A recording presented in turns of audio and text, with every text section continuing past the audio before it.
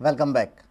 The Sports Authority of Goa has committed to put up a roof over the stands at Tilak Stadium in Vasco. This comes after Prudent had highlighted the plight of football lovers braving the rains to watch the action. Soon, the people of Vasco will have protection from the rains as the SAG prepare the estimate for the new structure. This is a Prudent impact. On September 18th, Prudent had focused on the problems the fans face coming to watch matches at Tilak Stadium. When the Goa Football Association makes a lot of effort to bring people in for the matches, clearly the biggest deterrents come in the form of poor infrastructure. Basic facilities like a roof is amiss over here. On September 21st, GFA President Srinivas Dempo took cognizance of the Prudent report and promised to take up the issue in their executive committee meeting and with the SAG. The discussion has successfully taken place. SAG Executive Director VM Prabhudesai has exclusively revealed to Prudent that the roof will be in place in a year's time. We have received their proposal, and in fact our engineers are busy preparing estimates for the roofing system at Tilak Maidan. So I think that will also happen. The moment these estimates are prepared, we will send it for approval. All this should take at least 1 year by the time you see the roof. Our sports reporter Nikhil Pereira with video journalist Shan from Panji. Goan cricketers won a lot of hearts on their recent South Africa tour. Veteran fast bowler Robin D'Souza tormented the opposition, claiming quite a few wickets, while wicketkeeper batsman Rahul Kenny learned to cope with the swinging ball behind the stumps. Ganeshiraj Narvekar further enhanced his skills in the art of leg spin. Prudent caught up with the trio at the Goa Cricket Academy in Porvorim to know their experience. For many years now, Robin D'Souza has shared the new ball for Goa. Robin has been highly economical but has failed to pick up as many wickets as he should have. See, I just play according to the plan, what my coach wants, what the captain wants, and my job is just to contain. And from the other end, the wicket tends to fall. And yeah, no, I know. In the end, wickets is what matters. But sometimes I'm just playing for a team cause at the moment. You know, my job is to contain runs, and on the other end, the bowler tends to attack, like Saurabh or whoever is playing with me.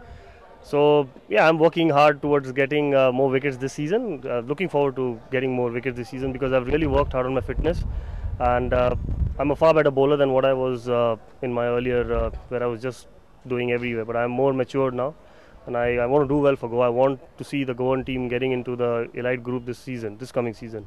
Since Ajay Ratra does not feature in Goa's scheme of things anymore, Rahul Kenny could start as Goa's wicket-keeper for the first time in his Ranji career. The diminutive batsman was Goa's second highest run-getter behind Ajay Ratra in last season's Ranji Trophy. It was a great experience, actually some different experience. According to what we have wickets over here, it was there it was a bit more bounce. So it was a great experience. Technically you look quite composed as a batsman, but what more did you manage to learn when you went to South Africa? Yeah, I have to play back foot because they bowl just short pitch only. In Indian bowlers just try to bowl in front to more front foot, but they try to bring you back on the back foot. So that was the difference. In test matches, you can always leave the ball.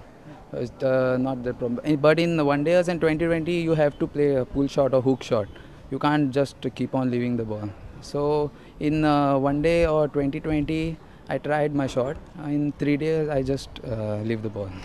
Ganeshiraj Narvekar is knocking on the doors of the Ranji squad after he put up a string of good performances in Moinuddaulah and South Africa. So I think it was a really good experience, and we enjoyed it completely because there was a lot to learn from it. Especially as a youngster, looking at the senior boys, how they work, we can learn a lot. So that was quite good. One of the teams that you played against was coached by Paul Adams. So did you get a chance to have a word with him, because he was a very rare looking leg spinner? No, we did actually. We could interact, and it was really nice to learn so many things because they were very friendly people as well.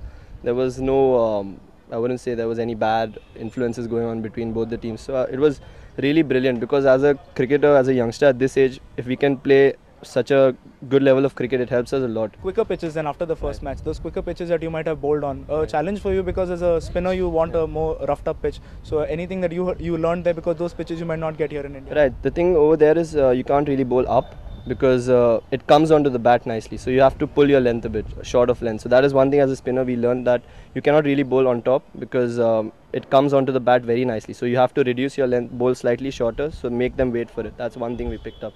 From Porvoria, sports reporter Nikhil Pereira with video journalist Shan.